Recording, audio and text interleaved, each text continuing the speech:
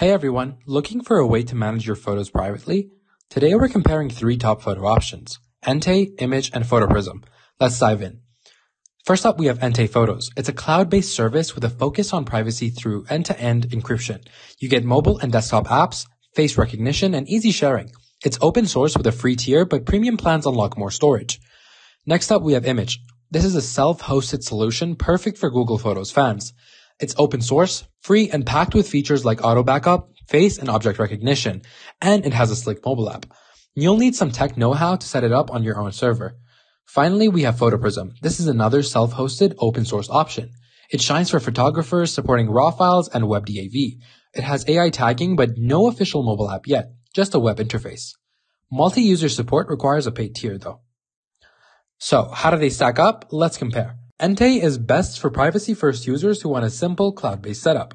Immich is ideal for tech-savvy folks needing a Google Photos-like experience with full control. Photoprism suits photographers who prioritize file management and don't mind a web-only interface.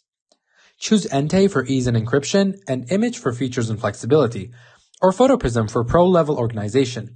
Which one's your pick? Let me know below, and I'll see you in the next one.